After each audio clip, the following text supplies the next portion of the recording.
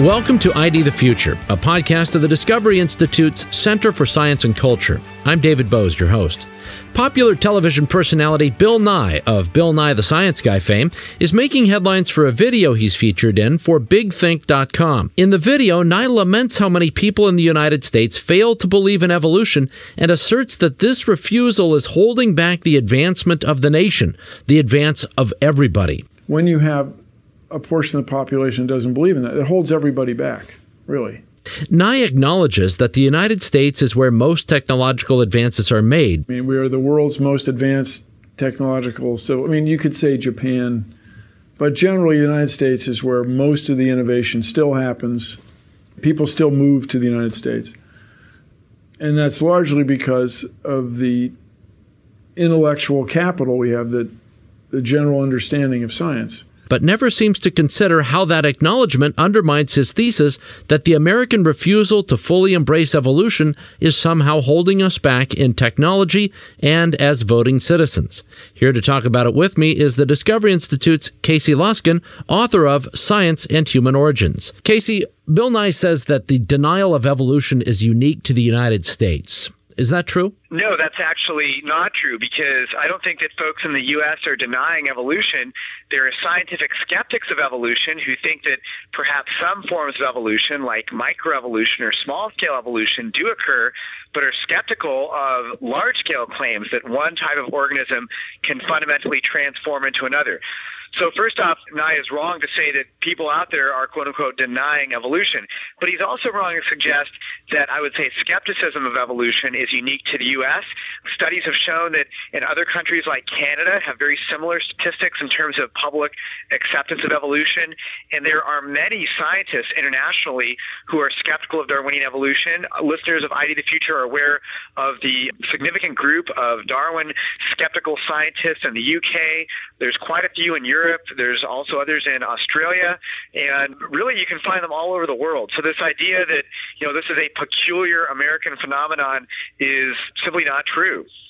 Not to mention using the word evolution as a catch-all term makes it so that it seems as though people are denying any and all things that might be under the evolution umbrella when they might actually be objecting to other more specific things like what you're saying, which is perhaps embrace of the materialist worldview. Yeah, I think that when people use terms like evolution deniers, that's rhetoric designed to make skepticism of evolution look unreasonable and unthinking and closed-minded. Oh, these people are just denying the evidence.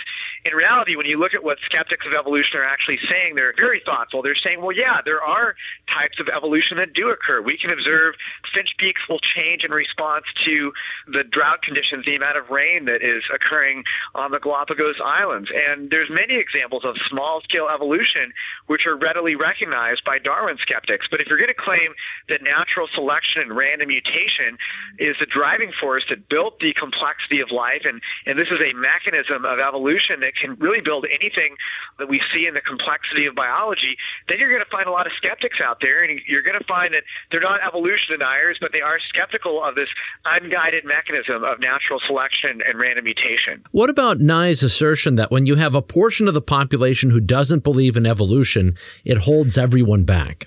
Well, this is an interesting comment from Nye, because what he's sort of saying is he's trying to scapegoat Darwin skeptics for many of the problems in society. He's basically saying, oh, we as a society cannot move forward until we get rid of these Darwin skeptics, or we prevent them from promoting their views and letting other people learn about these ideas, this skepticism. Really what Nye is saying is that we need to prevent skeptics of evolution from having free speech in order to express their views. So it's really kind of scary that he's setting up Darwin skeptics as the cause of problems in society. And of course, this is all nonsense, the idea that somehow skeptics of Darwinian theory are holding back society. When you look at engineers, when you look at chemists, when you look at people who are producing a lot of the scientific products out there, huge numbers of them are skeptical of Darwinian evolution. And it's simply not true that somehow being skeptical of Darwinian evolution is harmful to society. As a matter of fact, when I speak on evolution, I go to various places, I find that skeptics of Darwinism often know far more about the topic than many just average folks out there that they heard about evolution in school. That's what they were taught. They believe it. It's the people who actually took the time to investigate the topic and became the skeptics.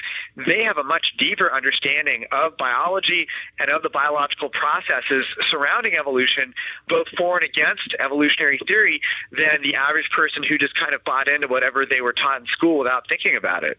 It's interesting that you would bring up engineers, because Nye does the same thing at one point. Let me play the clip. We need engineers that can build stuff, solve problems. It's just really a hard thing. It's really a hard thing. So Nye says we need scientifically literate voters and taxpayers and the engineers who can build stuff and solve problems, as though somehow engineers out there don't solve anything unless they embrace the entire umbrella of evolution and all that the term might mean. It reminded me that fairly recently I had the opportunity to interview Dr. Ben Carson, who is one of the world's most successful neurosurgeons who successfully separated twins conjoined at the brain. And he is not a subscriber to Darwinian evolution in all of the ways that Nye would find essential in order for society to advance. So it strikes me that Nye's assertions are political and not scientific. Well, I think you're absolutely right, David. And I think if Bill Nye actually believes that engineers have to embrace evolution to be able to build things, that, again, is complete nonsense. What do engineers do when they want to design something? Do they use unguided evolution, or do they use intelligent design? I think the answer is obvious. They use intelligent design. As a matter of fact, what's interesting is that engineers will often look at biology to help find solutions to our technological needs. And, of course, biology supposedly was not designed, and yet it outperforms humanity's best designs. A lot of engineers are recognizing that actually the idea that an unguided process could produce features which outperform humanity's best technology, that really doesn't make sense. And I think that's why you find so many skeptics of Darwinian evolution among engineers. Matter of fact, I consistently find that engineers understand and agree with intelligent design at a much higher rate than scientists and folks from other technical fields. So the notion that in order to be a good engineer, you have to accept Darwinian evolution, I don't know if Bill Nye really believes that is true, but it's certainly a nonsensical view, which sounds like a political talking point. Frankly, I want my engineers understanding evolution. I also want them understanding intelligent design, because I don't think a random and unguided process like Darwinian theory is always going to be a very good way of fine-tuning our engineering designs. I want my engineers to understand engineering most of all. Yeah, that's right. That's right. He asserts in the video that evolution is the fundamental idea in all of life science, and he says to ignore evolution would be like trying to do, and when he says to ignore evolution, he's using an umbrella term, and he hasn't defined specifically exactly what way he's using evolution there, but he's saying it's like trying to do geology without believing in tectonic plates. You just won't get the right answer. Your world will be a mystery instead of an exciting place. Is he right that failing to believe in evolution is like failing to believe in tectonic plates? Does that mean you're not interested in exploring and you're willing to leave the whole world a mystery? Of course not. There's not a single leading proponent of intelligent design who doubts plate tectonics. And we can observe plate tectonics in real time today. The continents are moving. We can measure the rates at which they move. We can study the seafloor and understand the directions that they're moving in and how they've moved in the past. Darwinian evolution, you can observe that species evolve, but what we observe is that they evolve within limits. So if you're going to take the observations that we have today available to science, I think it could very naturally lead somebody to be skeptical of this grand evolutionary claim that all of life evolved by unguided natural selection, random mutation, through universal common descent. And I think that Bill Nye is trying to just set up skepticism of Darwinian theory as if it's totally unreasonable by comparing it to ludicrous things. I'm surprised he didn't throw the old canards of flat earthism or geocentrism in there too. But the truth is that skeptics of Darwinian evolution, again, they're very principled in their arguments. They're trying to hone in on exactly what can evolution do, what can it not do. You've got people like William Dembski at the Evolutionary Informatics Lab that are actually doing computer simulations of evolution and studying exactly what Darwinian processes can and cannot do. So these are scientifically tractable questions. It's really encouraging a whole field of scientific inquiry. So the idea that this is equivalent to ignoring the evidence or closing your mind or shutting off investigation. Again, these are just political talking points. I'm not really sure if Bill Nye, the science guy, has really been paying attention to what Darwin critics really say and the research they're really doing. One other comment on this, David. Bill Nye is welcome to have his viewpoint that evolution is one of the fundamental theories of all of science. I don't have a problem. If that's what he believes, that's fine. He can even have that view taught as one particular view that students learn about in public schools. I don't have any problem with that. The problem is that Bill Nye wants to censor people who I think would disagree with him and who would say that Darwinian evolution is not necessarily the main fundamental cornerstone of all modern science. Yes, natural selection happens. Yes, mutations happen. Yes, evolution happens. But there's a lot of folks out there who are credible scientists who are skeptical that those processes can explain everything we see. So again, Bill Nye is overstating his case, and I think trying to impose his viewpoint is the only one that ought to be heard. So if Nye were to use the term in a micro sense, is there a way that he could be correct? In other words, in saying that this is the fundamental building block of all life science, that things change and they change over time. Well, yeah, I mean, I think that you're describing my basic view correct, that there is evolution. It does happen. Species can change over time. But what we observe is that there are limits to evolution, or as Michael Behe put it, there's an edge to evolution as far as what can natural selection and random mutation do? Now, Bill Nye is welcome to disagree with me. I mean, if he wants to feel that an unguided process of natural selection acting on random mutation can build all the complex features we see in life, he's welcome to believe that. And I am fine with his view being presented to students in public schools and parents teaching their kids about that view. The problem is that I'm not sure if Bill Nye would be okay with people dissenting from that view in public schools or parents expressing doubts about Darwinian theory to their kids. So I think that what we have here is, there are different views out there.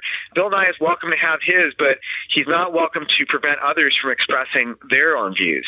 He says in a couple of centuries, a non-evolutionary worldview will not exist. There is no evidence for it. What are your views regarding that and the research of the Discovery Institute? Well, I'm a huge Star Trek fan myself, and I think that Bill Nye has been watching too much Star Trek.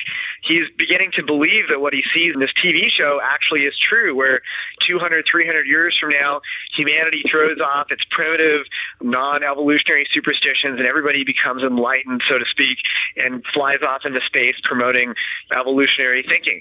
And again, I'm a huge fan of Star Trek. I find it very entertaining, but I don't think that the evidence is going to bring Nye's vision of the future into reality. I think that the evidence is increasingly pointing against Darwinian theory. More and more scientists are coming out and challenging it.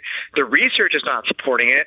It may take 2 centuries before scientists are willing to overcome a lot of the stigma of doubting Darwin and actually acknowledge, hey, you know what? There's a real problem with this theory. This model, an unguided model of life's origins and diversification, really is not fitting with the data that we have before us. It may take a while, maybe not 2 centuries, maybe only 50 years. I don't know. I don't have a crystal ball, but I do know that the evidence does not point in that direction. And from the video interview that Nye did, it doesn't seem like he's very familiar with a lot of the evidence that's come out recently. Casey, in the video, Nye says, look, it's fine if you want to deny evolution, but just don't make your kids do it. And I say to the grown-ups, if you want to deny evolution and live in your world that's completely inconsistent with everything we observe in the universe, that's fine. But don't make your kids do it, because we need them. We need scientifically literate voters and taxpayers for the future. We need people that can, we need engineers that can build stuff, solve problems. And obviously, he's asserting that if you teach your kids to be skeptical of evolution, you're failing in all of these fronts. What was your response to that? I want the future listeners to understand the gravity of what Bill Nye is saying. As we saw earlier, he tried to scapegoat Darwin skeptics for many problems in society that were holding society back. Now what he's saying is that he would deny parents the ability to teach their kids about their own personal doubts about Darwinism. Of course, he calls it denying evolution. So what he's really saying is it's a 3-part argument. First, he defines accepting evolution as sort of a litmus test for whether you're scientifically literate.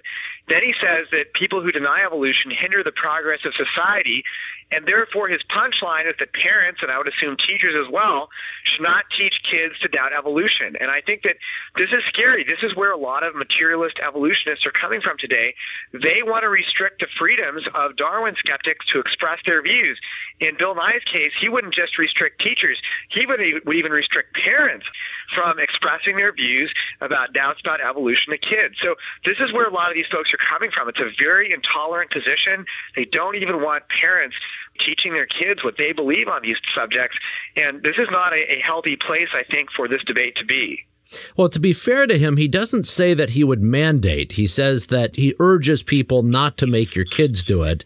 But it's clear when you're saying also that you're holding the nation back, you're also giving this idea that there's a national interest in preventing parents from imparting this view.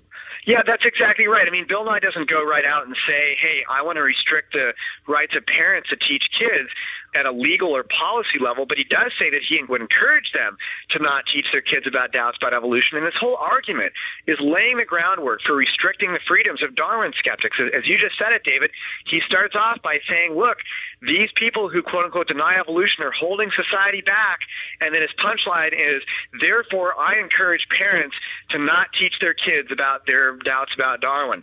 It's a short step from there to see what would happen if these kind of people had their way with society. Casey Luskin, thanks so much. That concludes this edition of ID the Future. We hope you enjoyed this podcast and will consider supporting the work of the Discovery Institute's Center for Science and Culture.